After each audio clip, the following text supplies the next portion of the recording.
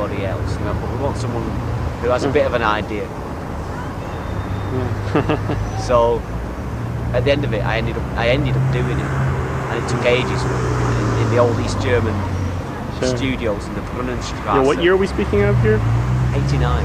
Yeah, this is like between June 89 and December of 89, because it went on the production of this record, because we had to work shifts. Yeah, sure. We could do like sometimes 3-hour shifts, sometimes 4-hour shifts, sometimes 8-hour shifts, sometimes 14-hour shifts. It was always depending on who else was in the studio. Right. We had these like steam-driven mixing desks with like Frankenstein style like switches and stuff. It was a very, very strange place. And I had a visa to come to East Berlin in East Germany, however, whenever I wanted. I didn't have to change money every time I came over. I got a work permit. I could smuggle lots of things in and out, you know. Sure. Which was a great help. And I made this LP, you know, and like after this, I got in. Obviously, working on this album, I met quite a lot of people from this Amiga, and I managed to talk them into after the wall came down and everything, to make their own kind of dance music, East German dance music. I thought, you know, that might be quite interesting. Sure. Like, who really wants to listen to rock music anymore? You know, since 1990, you know, transition of like things have happened. And, you know, there's no East Germany. I don't know. I just like blabbed my way, and they said, "Well, yeah, we'll do it." And so they made the first 12-inch records that they. The only thing that had been available prior to that was the Soviet national anthem on 12-inch, and they didn't know what a 12-inch single was. And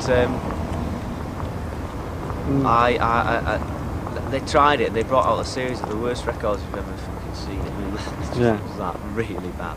Yeah. Like Electric Beat Crew. He's like, he's talking about 1989 here, when like kind of like tepid hip hop, rap stroke break dance records were like, you know, like you didn't need it, nobody needed it. And I said, well, this is not what I meant by a dance record. I mean like real dance music, you know. Sure. Techno. I'd never heard of it, didn't know what I was talking about. And so I said, well, look, I'll give you a cassette. Listen to it, and you tell me if you like. And they went, well, you do it. And I'm going, oh, right, okay, well, I'll do it, and I'll give you a cassette of the things that I think are good. And I thought, well, no, I'll give you a cassette of things that, some of the things, 3 or 4 things that I think are really good, and the rest is complete rubbish. So that they'll choose the really good things, and the rubbish will be left over. And you know what? They chose the rubbish. They chose the rubbish. And so I ended up like releasing the first 3 records that I released were like real rubbish. Right. And 2 of them were the ones that I really wanted to release.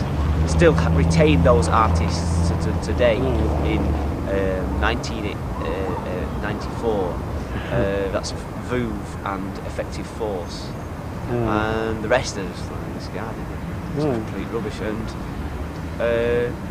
we worked from 1991. I managed to start the label finally with all problems and finding office space, because they wouldn't give me any, because they didn't treat it as a serious business really, what I was trying to set up. And it was in the old Reichstag's Präsidentenpalais, which was just behind the Reichstag. In fact, it's the place where there was a tunnel leading from this building to the Reichstag. This was the tunnel which, like, the Nazis used to burn down the Reichstag in 1933. Interesting. Next to the cutting rooms there. It was all marble staircases and pillars.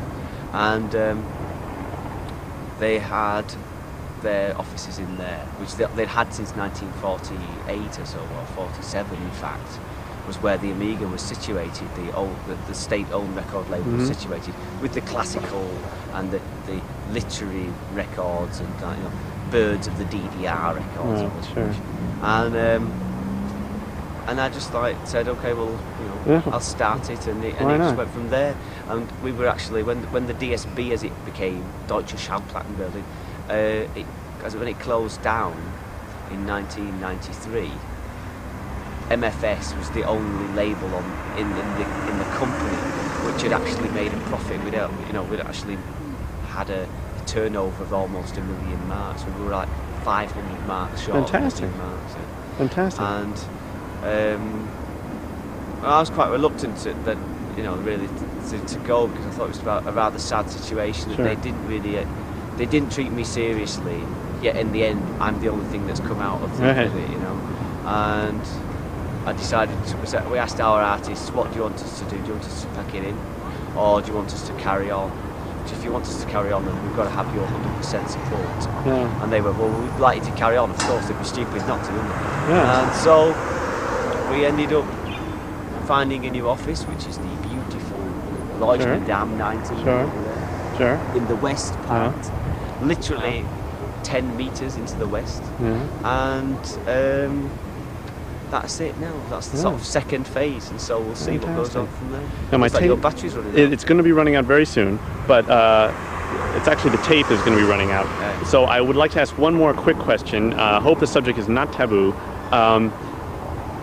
No comparison between the two books, but I did also read Zoo Station. Yeah. And what I remember when I told you, you told me a unbelievable story about the fate of Ian Walker, the author. Yeah, he committed suicide. Yeah. Didn't he?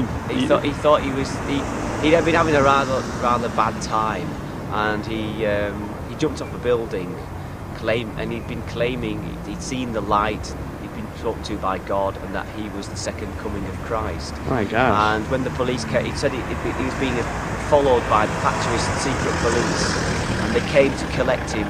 And what happened was he was standing on top of this building, and the police came to get him. You know, oh my God, there's a guy who jumped off the building. Right. And he said the factory's police have come to get me, and he threw himself off this building and killed himself. Gosh. My friend Alistair, who used to have a...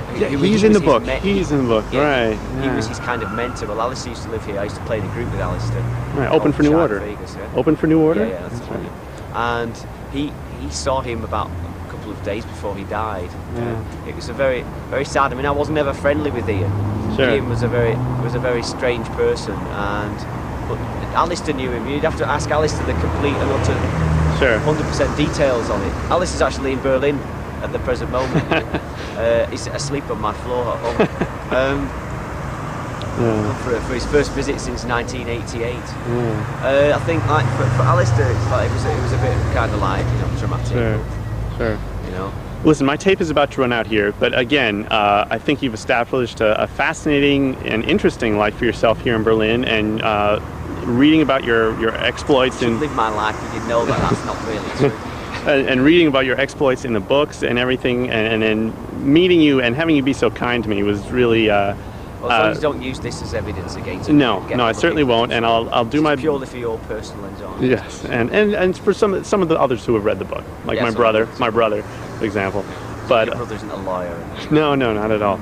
But thank you very, very much, Mark, and thank you for taking the time to talk to me in the Penguin Club, and for drawing the little maps, and for taking the time out of your schedule today to walk over here. Yes, and I'm going to bill you later. It's like 4 o'clock now. Yeah. But in any case, thank you very much, and I'll I enjoy it. It's like fun, you know. Yeah. Thank you very much.